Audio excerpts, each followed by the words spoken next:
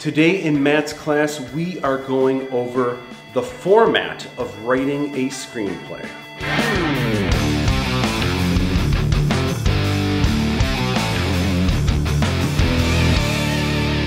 I'm excited you guys are hanging out with me today. We've got James behind the camera as per usual. Also hanging out with me today is Cam Turner, and we are going to talk about the format that you are going to use to write your screenplay. So there is screenplay writing software that you can use, and some people might say, well, then why don't I just use the screenplay software? You still need to understand how it works and why it works, because it's not going to write the screenplay for you, and sometimes it'll do a really cool job of placing things in its own format, how it's supposed to be, but it doesn't always get all of that right. You kind of need to know how it works, and then yeah, screenplay writing software can work amazing. But what I'm going to show you today will work if you've got screenplay writing software, or if you just have any program like Microsoft Word or Pages or any word processing program like WordPerfect, whatever it is that you're using, this is going to work just fine. I'm going to show you exactly how the format works. First up, the font that you want to use is called Courier. It's basically a typewritten looking font. It almost looks like a typewriter, so almost any font that kind of has that look will do. If you have any kind of word processing software, it probably has Courier in it. If you don't see Courier under C, look up N a little bit further down the list, because a lot of times they have what's called New Courier. So this is the font, and the size, the point size is 12. Now, next up, you want to make sure your format is set to single spacing. Some people might look at a screenplay and they might say, well, wait a minute, there's spaces all over the place. Isn't that double spaced? It's not. There is a fair amount of spacing all over, but you want to control where that is manually. So here's what's up. When you are writing a screenplay, everything begins with a scene. So whether you're writing the beginning of your screenplay or whether you're not sure what the beginning is and you want to start somewhere in the middle, everything is broken up into scenes, and every scene begins with what's called a slug line. So I'm going to just write some basic notes here. All the notes I'm going to give you today, I'm going to use a red marker, and then the actual script that I'm writing, I'm going to use a black marker. Your slug line is always all capital letters. So here we go. When you are writing your slug line, there's 4 pieces of information you always need to have in this order. Number 1, does this scene take place inside or outside? If you're inside, it's INT. If you're outside, it's EXT. So let's say we're gonna have a little story that takes place in my classroom, which is basically my living room. But before that, we wanna have an establishing shot so that people kind of understand where they are. So first we're gonna have an establishing shot outside. So that is gonna be EXT, all capital letters, space dash space. Where are we? So we've got 4 things we need. First is interior or exterior. Second is where are we, just universally in general. So we are at Matt's house. Space dash space. Where are we specifically? We know we're outside, we know we're at Matt's house, but there's still a lot of places we could be. We could be on the roof, we could be in the driveway, we could be in the backyard, we could be in the koi pond. Where are we specifically? So again, first is inside or outside, second is where are we just universally, third is specifically where are we? Well, this is just going to be an establishing shot, so we'll just say driveway. Space dash space. There's one more thing that we need to know, and it's essentially what time of day it is. And you can mark this down by usually just saying day or night. It usually doesn't have to be anything specific. You could say something like sunset or dawn or dusk or something like that, but usually you don't have to say anything specific like early afternoon or early morning, because as soon as you're filming outside, the audience never really knows. So for example, you might have a scene that takes place at 10:30 in the morning, but they might film it at 4:30 in the afternoon. No one would ever watch that movie and say, wait a minute, this is supposed to be 10:30 in the morning? The way the light is coming down through the trees in this time of year, this would totally be like 4:30 in the afternoon. No one would ever know that. They just know watching a movie, is it daytime out or is it nighttime out? And that's very helpful for filming as well, not to get too specific. So we're just going to say day. After that, what you do, you hit the return key or the enter key, but you're going to want to hit it twice. Because first it's going to bring you right here, but you need to have a space. So you're going to hit the return key again, and that's going to put a space between the slug line and what comes next is called descriptive text. Sometimes people call this action, sometimes people call this general. I call it descriptive text. That makes the most sense to me. So this is the most, like if you've ever done any kind of creative writing or any prose style fiction, this is the closest to that because you're writing in paragraph form without indentations, and you're basically breaking up your paragraphs like beats, as they call them. Every time something new happens, that would be a new paragraph. So this is just an establishing shot. So we might have beyond a Japanese maple tree, comma, an eclectic ranch looms in the distance. A young woman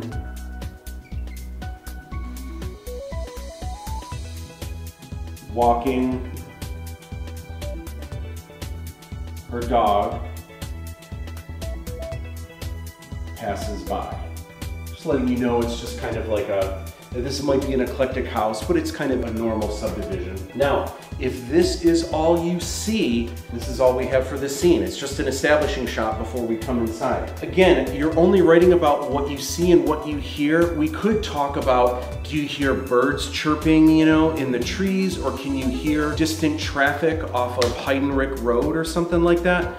But is that really important to the story? It's not. So like useless things like that, I almost contemplated not having a young woman walking her dog passes by.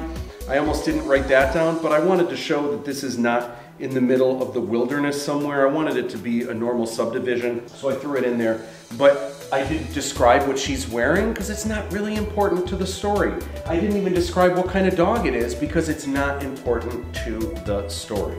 All right, automatically after we have our descriptive text, we have a space. After that, we have a new scene that takes place inside this room. So that begins with a slug line. So now we've got these 4 pieces of information. First of all, are we inside or outside? Well, now we're inside. So inside is interior. So we write down capital INT, space dash space. Where are we? Universally, we are at Matt's house. Space dash space. Where are we? Well, this is my makeshift classroom right now, but this is my living room.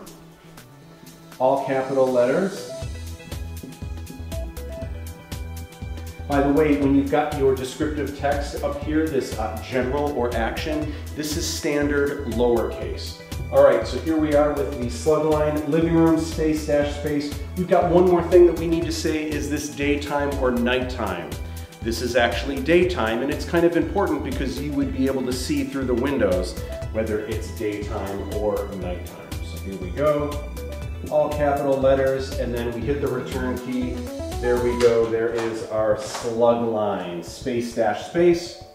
So what do we see? What is happening? A dashing young man,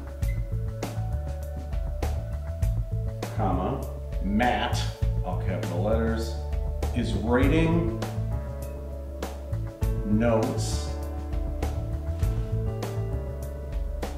on a dry erase marker board, period. A dashing young man, Matt, is writing notes on a dry erase marker board. He turns to see Cam looking at him with a goofy expression. A dashing young man, Matt, is writing notes on a dry erase marker board. He turns to see Cam looking at him with a goofy expression. Two things I want you to notice here. When I wrote Matt and when I wrote Cam, I used all capital letters. That's because in your descriptive text, which is all standard lowercase, the first time you ever mention a character, you put their name in all capital letters. Only the first time that they are mentioned in descriptive text. So what happens next? Whether I take this marker and I chuck it at Cam, or whether someone says something, we have a beat now. This is kind of the first thing that happens. So we automatically have a space. Let's get some dialogue going. So let's say I am going to say something to Cam. So the first thing you need for the format, you need to say the name of the person who is speaking first. And that is tabbed over 5 times. So there's this button on your keyboard, it says tab on it. Every time you hit that, it's by default, it's set up to make 10 spaces. So we're gonna hit that key. I'm gonna write this down almost like code. So tab, I've got it in the brackets here. Tab, tab, tab, tab, tab. And the name of this character who's doing the speaking is all capital letters. Now some of you might be saying, wait a minute, you just said Matt is only all capital letters the first time. Yes, in descriptive text, the first time you see Matt, it's all capital letters. But anytime there's dialogue, this is a whole new section here, anytime there's dialogue, the person who's speaking always, their name is in all capital letters. So what does Matt say? Whenever you have someone speaking, their actual dialogue is tabbed over 2 tabs. What is Matt going to say? Maybe Matt says, "What are you looking at?"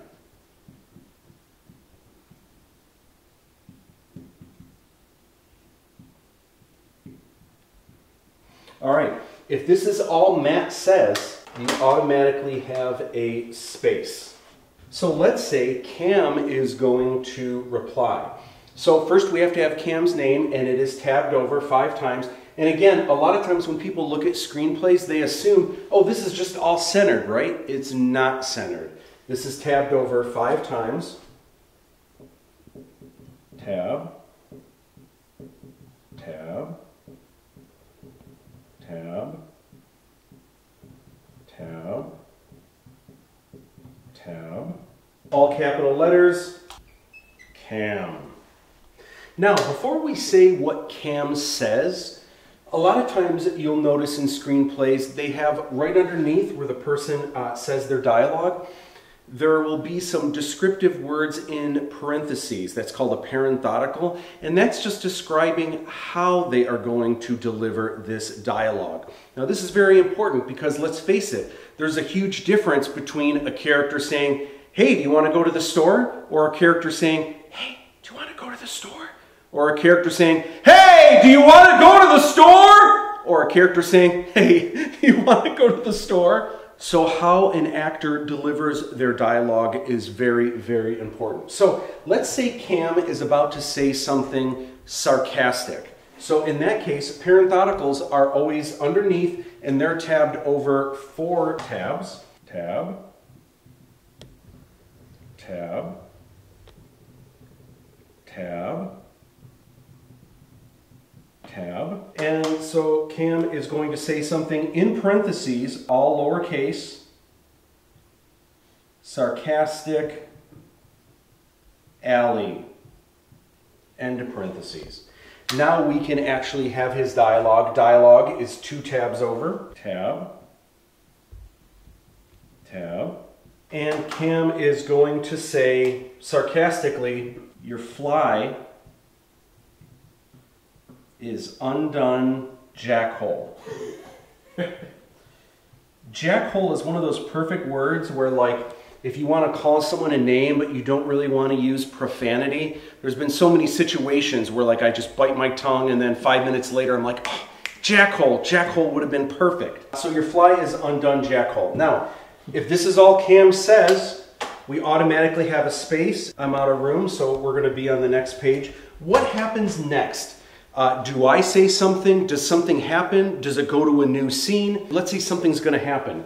So now we move back to descriptive text like this. We now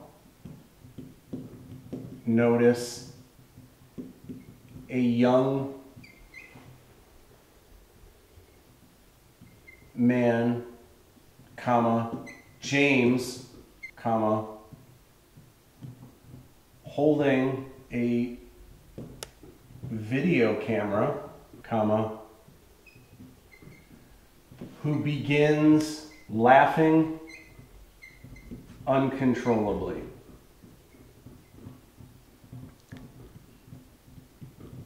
Huh. We now notice a young man, James, holding a video camera who begins laughing uncontrollably. If this is all that happens here, what happens next? Maybe now, that's kind of a beat, right? A single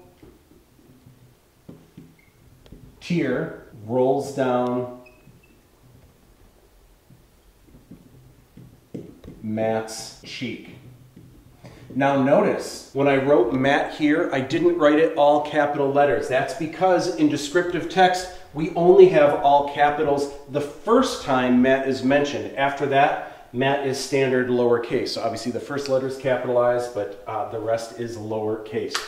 What happens next? So let's do a voiceover. So a voiceover, as you guys probably know from your terminology, a voiceover is the voice of an unseen narrator. So it could be someone who is describing, like someone who's narrating the story, like in a world where things, you know, that kind of thing. Or it could be a voice in someone's head where you can actually hear what they are thinking. So let's say that we are going to hear what Matt is thinking. In that case, we automatically have a space separating this. Now, voiceovers are written very similar to how you set up the format for your dialogue. So first thing we do, we tab over 5 times. Tab, tab, mellow yellow, surge, Pepsi free. Now, the person giving the voiceover is Matt, so this is all capital letters. Now, before we hit the return or enter key, because this is a voiceover, immediately after Matt, you have a space, but then in parentheses, you have capital V dot, capital O dot, end parentheses. So some of you might be saying, wait, hold on a second. Parentheses are supposed to be underneath and tabbed over 4 times. That is true if it's describing how the dialogue is being delivered. But if it's a voiceover, that would actually be next to the name like this. We could actually have another, in fact, let's do it. We can actually have another parenthetical under here. So not only is it a voiceover, but we're going to describe the way that this voiceover is being delivered. So in order to do that, we tab over 4 times. Tab, tab, tab, tab. In a script, is a voiceover similar to a wild track? No. So what a wild track is just when you're on set and you are recording a voice that is going to be used separately. Ideally, that would be used as a voiceover, but it could be, there's a number of things that a wild track could be. A wild track could be fixing the audio for something else that's going to get placed over. A wild track could also be something that is seen off screen. So it's something that's there, but you just don't see it on camera. So it's not necessarily a voiceover. A lot of times it probably would be, but not necessarily. And in some cases, for example, when we were filming Aladdin 3477, we had a couple characters that wore helmets, like Lochan Shyamalan, for example. And we actually did, at times, we would actually mic up the voice, who's Brian Dalling, who plays the character. There were times where we would put a mic inside the helmet, but it just made it easier and we just got better sound. It was just a lot easier to work with if we recorded wild tracks of Brian talking separately so that we didn't have to deal with that and worry about any kind of muffling or, you know, whatever. We wanted to kind of control exactly how that voice sounded later. That's a great question.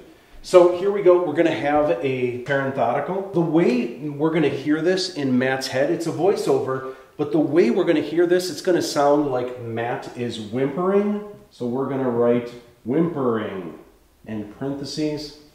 This is standard lowercase. What are we going to hear Matt say? This is tabbed over 2 times.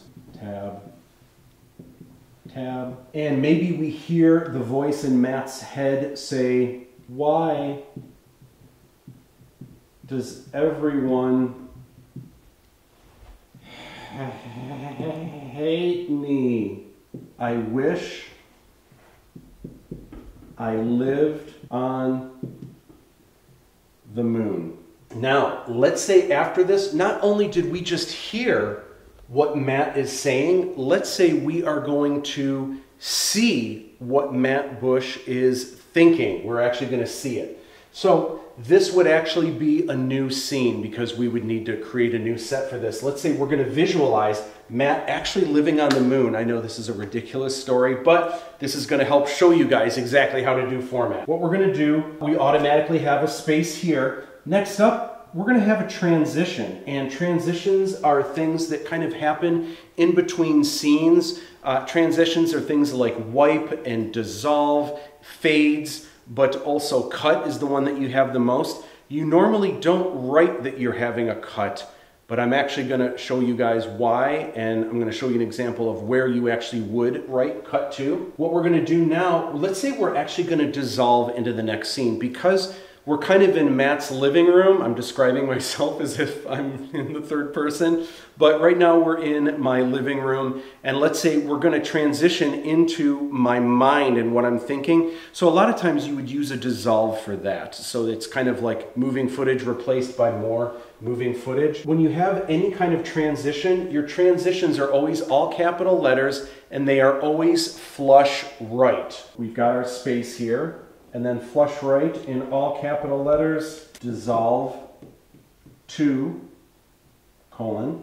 Then after that, you have another space. So whenever you have a transition, it really eats up a lot of room because it's almost like 3 spaces just so you can say dissolve to. Now, this is already a new scene, so we have our slug line. If this takes place on the moon, we are exterior, we're outside. Space dash space. Where are we? Moon. Where are we specifically? Well, there's not really a lot of places on the moon, so I'm going to say... Sea of Tranquility. Sea of Tranquility, all right. Cratery surface is what I'm going to say.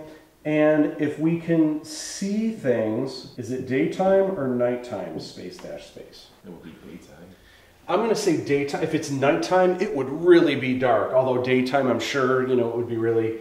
bright as well, but let's just say daytime. All right, we automatically have a space separating the slug line from our descriptive text. And what do we see? Donning a silly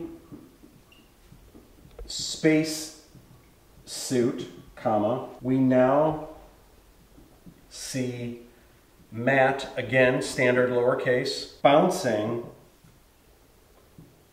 along the dusty terrain. And that is how you write a screenplay. That's all the juice you need. Now, I mentioned cut. I want to talk about that real quick. Anytime you have a transition, it's all uppercase and it's always flush right. The only one you rarely ever want to write down is cut, because you basically cut from every shot and you normally cut from scene to scene. So you don't really need to write cut. If you don't write anything, it's just automatically assumed you're going to cut anyway. If you start writing cut every time you think there's a cut, your entire script is going to be cut to, cut to, cut to, cut to, cut to, and you're just like, for no reason at all, you're just kind of wasting people's time. So you don't need to write cut to, but there is one reason why you would write cut to, and in order to demonstrate that, I need to tell you about the scariest thing I ever saw as a young boy. So I don't know how old I was, maybe 5 years old, I'm not sure. But on Saturdays, there was this thing that they would play in the afternoon called Creature Feature. And they would play these old school movies from like the 50s and 60s, horror movies, but again, they're edited for television. They're on in the afternoon. Now, my parents didn't want me watching these movies, but occasionally my parents would be out, I don't know, shopping or visiting friends, doing something, and I would be home alone. No big deal, but on a Saturday afternoon, sometimes I would realize, oh my gosh, Creature Feature is on, I'm gonna watch it. So I remember this one particular day, I turn on Creature Feature, and it's a black and white movie, so even for me, I'm like, it's an old movie. Like, this isn't really gonna be that scary. Now, when I turned this on, I didn't know where I was in the movie. Like, is this at the beginning of the movie, the middle of the movie? I wasn't really paying attention to what time it was. So I turned this on. There's this young woman. She's like maybe her early 20s. She's kind of led into this bedroom by this older woman. And I kind of get the sense, I don't really know what a bed and breakfast is, but it kind of seems like it's a bed and breakfast kind of scenario. And this older woman says, hey, here's the room you'll be staying in. Here's a bookshelf, full of all kinds of books that you can read. And here's this comfy bed. And there's a chair, right over here. So make yourself, now Cam was not sitting in this room, make yourself at home, and if you need anything, I'll be in the front room. So this young woman says, okay, thank you so much.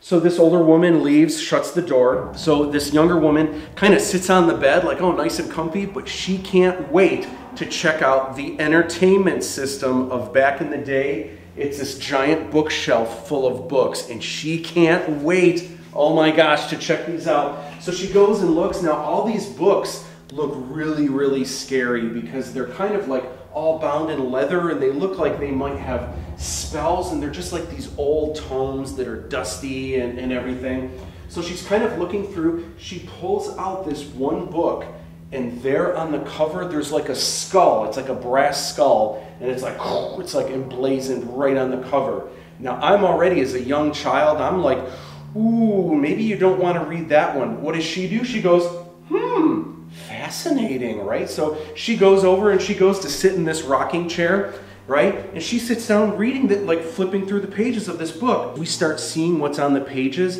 and it looks really dark and kind of demonic, and it looks like, I don't know if you know what the Necronomicon is from the Evil Dead movies, but like, there's just lots of like illustrated pictures of witches that are burned at the stake, and it looks like different potions that would make magical powers, and like looks like some pages might be written in blood or something like that. Again, this has been an old like cheesy movie from like the 50s, but to me as a young kid, I'm like, yeah, you should put that book away now, right? But instead she's like, this is amazing, right? As she's turning the pages, but then she hears it.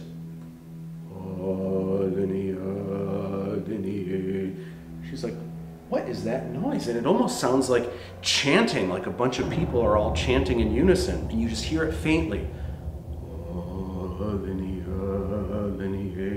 She sets the book down. She's like, where is that coming from? So she walks over to the bookshelf, and she kind of gives a listen. No, it's not coming from there. She kind of walks around. Well, she looks, and like, right next to the bed, there's this giant throw rug, and she's like, I wonder if. So she gets down on the ground, she listens, and it's a little bit louder now.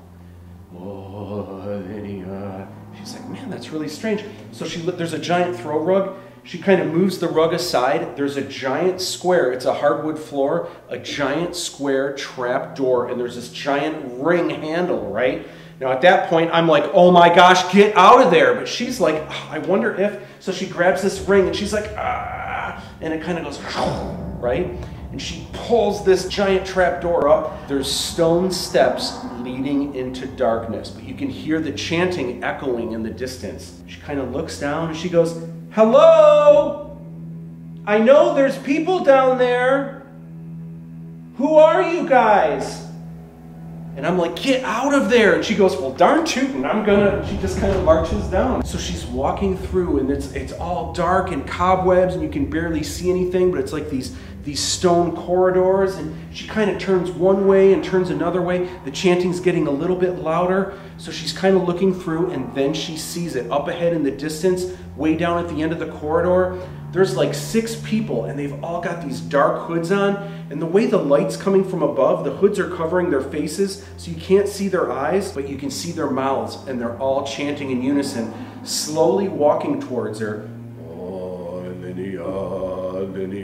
So finally, this young woman, like nothing else was scary, but now finally she goes, ah! Right? And she turns and runs this way, except guess what? Behind her, down the other end of the corridor, another 6 people, all wearing these dark cloaks, slowly going towards her. Oh my gosh, ah, right? So she kind of turns down this other corridor and makes another turn down this other corridor. She's led into this giant chamber. It's like there's all these stone walls. In the center of this chamber is this giant altar, and it's got like chain shackles on it, and it looks like there's blood all over, like maybe they were sacrificing animals or something like that. Really creepy, but she runs into this giant circular room. There's nowhere to go. And as these people start filing in, they kind of file in this large circle kind of around the edge of the room, and they slowly, they get closer and closer, and she kind of gets stuck by the altar. You know, they shackle one arm here, and they shackle one arm here, and one leg here, and one leg here. She's screaming bloody murder. They're all chanting. It's getting a little bit faster now, the chanting, but now there's a new voice in the mix, and you hear this low voice going, that's when the camera pans over to the door where they walked in. Here comes this guy. He's this really big guy. He's got a cloak on too, but he's got like these antlers coming out of his head, this kind of headdress thing. He walks in. He's got this giant knife going. Now, when I call this thing a knife, it's like a sword. It's so big. It's got so many curvy, like weird, like shapes to it. It looks like if you stab someone with this, it's going to hurt really bad, but it's got so many curvy things that it looks like, oh my gosh, it'll hurt going in. It'll hurt even more when you pull it out because it's all these hook shapes. So he walks over, and he's kind of standing. She's screaming bloody murder. He slowly pulls up this, if you can call it a knife, he pulls up this sword. And there's a close-up of the hand holding the sword like this. And then right at the moment that the hand goes down like that, it cuts to another shot of another young woman's hand holding a butcher knife, and it goes right into a birthday cake. And she cuts back. We pull back to reveal it's a birthday party, and it's in like a New York high-rise apartment. Everyone's going, hey, happy birthday! And confetti's going everywhere, and she's cutting her birthday cake. And a young Matt Busch stood there like this, looked down and said, I just peed my pants. So it was the scariest thing I ever saw as a young child. Probably the scariest thing I've ever seen ever. Here's the reason I'm sharing this story with you. If you were writing this in a screenplay, you would probably end your scene with, we have a close-up of the Grandmaster Warlock as he raises his hand, and right at the moment that he thrusts down, then you would say, cut to, then you would have a new scene, interior, New York City high-rise apartment, evening, and then maybe the first thing you would say is, thwack! We have a close-up of a young woman's hand holding a butcher knife as she cuts her birthday cake. We pull back to reveal it's a big birthday party. Everyone's happy, yay! And 6-year-old boys all across America are peeing their pants. Now that would be a reason that you would want to put cut to, because it's very important that at that moment we cut to something else. In this case, it's actually what we call a match cut. So you could say not just cut to, but match cut to. Sometimes you also have a match dissolve, where sometimes you'll have a scene that ends where you see the moon in the sky, and then it kind of dissolves into something where exactly where the moon was, you see the wheel of a tire moving or something like that. So you'll see really cool transitions like that from time to time. But in this case, it's either a smash cut or it could be a match cut if it's exactly the same, the way the knife was coming down. And it's very effective because when it happens that quick, I mean, it really felt like the knife was going into the young woman when really we just saw a knife going into a birthday cake. So that is what's up with format. That is how you are going to write your screenplay. Now, in the next video, I'm going to talk a little bit more about creativity, some things you can do to spruce up your script, some of the basic do's and don'ts. So come back with me next time or something.